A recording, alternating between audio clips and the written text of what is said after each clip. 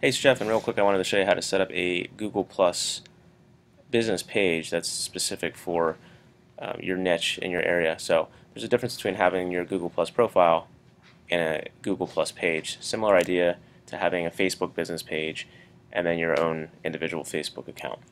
So if you're interested in trying this out, you can go to your Google profile and click the drop-down menu, and you're going to actually select the pages option right here, and then you can select create a page right here, and you can see there's a local business option, so we'll select that.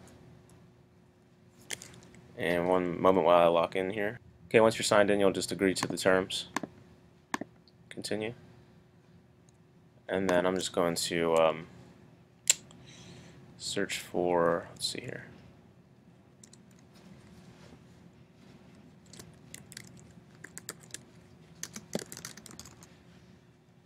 okay, so there's a random office I just selected. And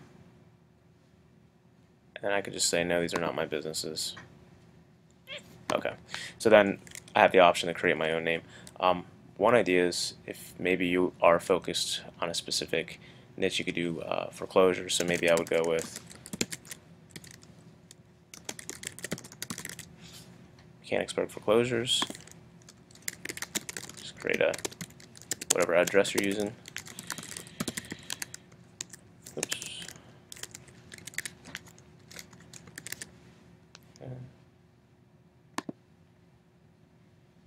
And your own phone.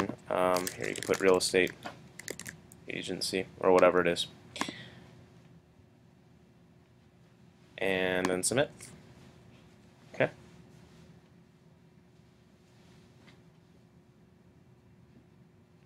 And then it looks like you can actually verify that, so it shows up within Google's map-based function as well. When people would search, you could show up. We'll continue and verify later. Okay. And there you go. So then you can get started. Pretty cool. Then this will actually have the SEO, the search engine optimization juice as you build posts over time. Just another place where you can post your videos, your any content that you're sharing, property listings, all kinds of stuff, and it's really easy to use. So it's pretty self-explanatory. That's how you do it. I totally was just spitballing that first time I've set this up, but a member asked a question that got me thinking about doing this. So something you could try out. Let us know what kind of results you get.